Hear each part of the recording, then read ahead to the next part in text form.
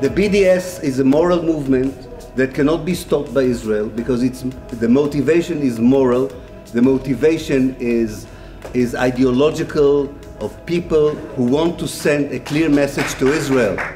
In the last 70 years have oppressed the Palestinian people. Exactly the point. What Ilan is telling you, that the BDS is against the existence of the state of Israel. That's why I told you, don't open it up. This is exactly what the BDS is saying. באופן אולי מעט מפתיע, הרוחות צערו בכנס בנושא פתרון שתי המדינות והחלופות לפתרון זה, שנערך בנווה שלום עבור קהל של פיזיקאים מכל העולם. The Palestinians, on the other hand, never accepted that the Jews have the right of self-determination. But according to the Palestinian narrative, there is no such thing as the Jewish people. Miron said that the Oslo Agreement was about building a Palestinian state. No! He then corrected himself. He said, no, it didn't include reference to that in the agreement. This is totally untrue. This was the perception of the left in Israel, that this is the purpose of the Oslo Agreement. But Rabin, who was the prime minister at the time, in his last appearance before the Knesset, he explained very clearly what he had in mind when he signed the Oslo Agreement. He spoke about some sort of an autonomy for the Palestinians, not about a state. I was personally involved in much of the talks that led up to Oslo as part of the Palestinian team, negotiating team, and I can tell you, assure you, that all of us on the Palestinian side were committed to a two-state solution with everything that implied, with the recognition of Israel's right to exist. That came the demand for the recognition of Israel as a Jewish state, I may remind you, came later in time. At the beginning, all we were asked to do was to recognize the right of Israel to exist, and we did. There was no problem. Anyway, and I'm not discussing.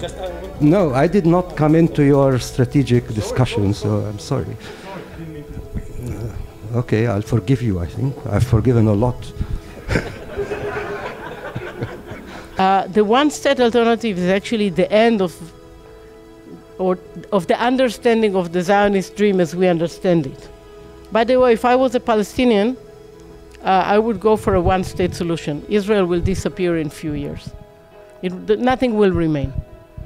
It will be a binational state, and soon it will be a one-national state, and it won't be a Jewish state. One of the best means, from a pragmatic point of view, for a settler colonialist state to survive is to offer partition, for instance. If you don't have the capacity to control all the coveted land, if you insist of also being a democratic settler colonialist state, namely you want really to show that the majority determines the policy, you have to make sure that the natives are always a minority within the electorate. But it's very clear that 1967 created both an opportunity and a conundrum to the settlers. From an Israeli consensual perception, the two-state solution is a tactical solution to the problem of how to have the land without having the people. Now, in the EU, we have independent states. And here we are talking about Israel and Palestine, but there is freedom of movement and freedom of residence for all. A German can live in France without asking any permission, and vice versa. We think that such an idea, creating an Israeli-Palestinian confederation, a strong confederation that will ensure the rights of all Israelis and Palestinians all over the land, and freedom of movement, freedom of residence, I think this will be a basis for reconciliation. It will be a basis for a new language of hope.